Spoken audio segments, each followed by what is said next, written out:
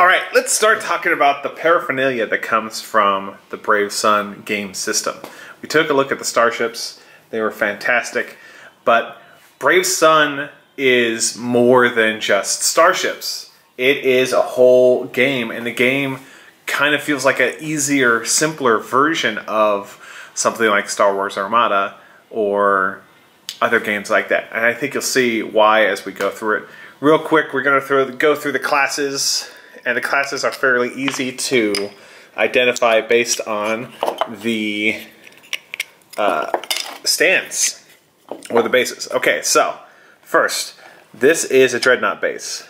The Dreadnought base, and I think the way that Blitz Gaming talked about it was if the more complex the class symbol, that is basically the difference in how you can tell what ship is what class. So the Dreadnoughts have a star with a circle on them, okay? And you look at cruisers, and cruisers have just a star. So that lends into the idea that the star with circle is more complex than just the star, so that's how you could tell the difference in scaling, or in difference in classes. Now you look at the frigate base, and the frigate base is just a diamond, okay? And that's not, actually don't pay attention to that, pay attention to that one, that diamond right there. And we'll go into what the modifiers next to the arcs mean in a second. Then the fighter is triangle. So you can see basically the pointy shape gets more more complex the bigger the ship goes. So if you look at the rule book, which by the way the rule book is, I looked in between shooting these, the rule book is available for $1 on the Brave Sun page on My Mini Factory, and it has the rules for the game in there. It has the basically the breakdown of the ship. So we're going to take a look at this guy right here, and you have the attack arc. It says the attack arc, the angle at which the ship can attack or counterattack. The number inside the square indicates how many dice are rolled when attacking. The minus symbol indicates a negative modifier, which there's not a minus on this, so I'm reading from the book. The minus symbol indicates a negative modifier, so the admiral controlling the ship must reduce the value of one of the dice rolled by 1. More on this in the combat section. We already talked about the category, which is denoted by the shape. You have the ship silhouette off to the side here. You have the hit points for the ship in this little exaggerated cross, plus sign. You have the points cost for the ship. So when you're building your fleets, the point cost comes into, basically, if you're playing a 25-point game, that's how you determine how many ships you can buy out of the inventory on there. And then you have the defense located in the little shield here. So that's the bases. The bases, like I said, are pretty simple, and they break down into the 3 things. You have the twist and lock base, you have the twist and lock rod. These were both printed in FDM with us. We had about an 80-85% completion on the prints used in our Bamboo Labs P1P. It seems like the issues that we ran into were the speed of the printer, kind of as the thing is printing, they kind of ruined it. But most of the rods came out great, and we just printed these printed the rods just standing straight up with a brim, and it worked just fine from about 85% of there. And then the ships, we printed the ships in resin because they came pre-supported in resin. And by the way, talking about the pre-supports, the pre-supports were actually really robust, but also relatively easy to take off. So that, I think, says a lot of good things about Brave Sun. They took the care and attention to make sure that the ships were pre-supported well. You can look on the bottom here of the Salem. Like, you can see the little, maybe not on this camera, but you could see the kind of pre-supported divots. But the moment that this ship gets primed, all that stuff is going to go away. So I commend them. They did a really good job on the pre-supporting of the models. Okay, so we went into all that on the bases. There are command actions that you can use to spend some points, command points that you get at the beginning of a battle. Let's go into the other accoutrements. So, let's talk about what's needed to play. What components are needed to play. According to the manual, to prepare for battle, admirals need the following gear. 8 6-sided dice, preferably in 2 different colors, 4 d6s in each color, a standard 12-inch ruler, at least 2 Brave Sun bases with approved ship stats and firing arcs, tokens to represent defense, damage, stun, corrosion, cloak, firing, activation, fighters, optional, and command points. Okay, so let's go over that real quick.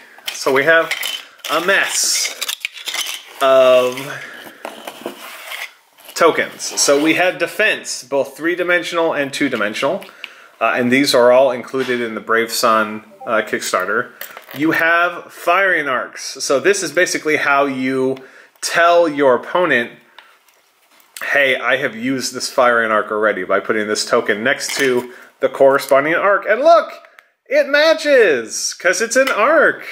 Okay, so you have activation tokens. So you'll have these, the number of activation tokens for the number of ships that you have, showing what ships you've activated.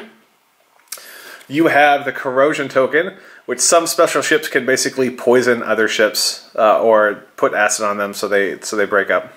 That's what that's all about. You have defense tokens. You'll want to print out a lot of these because basically the ships that you use that are out of range, you'll probably, in order to spend your activations, you'll want to put defense on those just in case they come into fight before they're ready. Here is a stun token. The only token that I don't have is the cloak token. I'm not sure why I don't have that, because I think I printed out everything. The cloak token basically looks like an eye, like a traditional, you know, kind of think of an almond with a circle in it, eye with a line crossed through it. A little kind of coin that shows who has the initiative for the round. You have command tokens. This is where you'll be able to say, oh, hey, I'm going to spend a command token on this thing to do this thing. And then, what else? Fighter tokens. All right, so that is the accoutrements for that, but let's talk about the maneuver tracks. The maneuver tracks come in 2-inch. Whoop, let's cast this aside. We have a 2-inch maneuver track. We have a 3-inch maneuver track, and we have a 4-inch maneuver track. Now, when assembling these, we printed this base flat against the print bed on our FDM printer. We printed this one vertically because of this overhang here, and then this central portion. Now you'll notice we we installed this correctly on the 4. But we didn't do it on the 3 or the 2. The central portion, it free spins, so we have glued it on there. So this is not coming apart. Now, on here, you can see that there are notches, and those notches basically are a way for you to calculate how your turn is going to be. This is similar to the way that they do it in Star Wars Armada, or Star Wars X-Wing, or Legion, and it's basically works where I'm going to say, hey, I'm going to take my ship here. I've got the little notch on here, and I'm going to go over here, and I'm going to make a 30-degree turn, which would be the first turn right here. So if we're going straight, it'd be this one right here, and I'm going to end up 4 right there. And that's exactly how you do it. All right, and then a 12-inch ruler because most of the ship ranges are around 12. So that is going through the whole other things that come in there, as well as the starships themselves.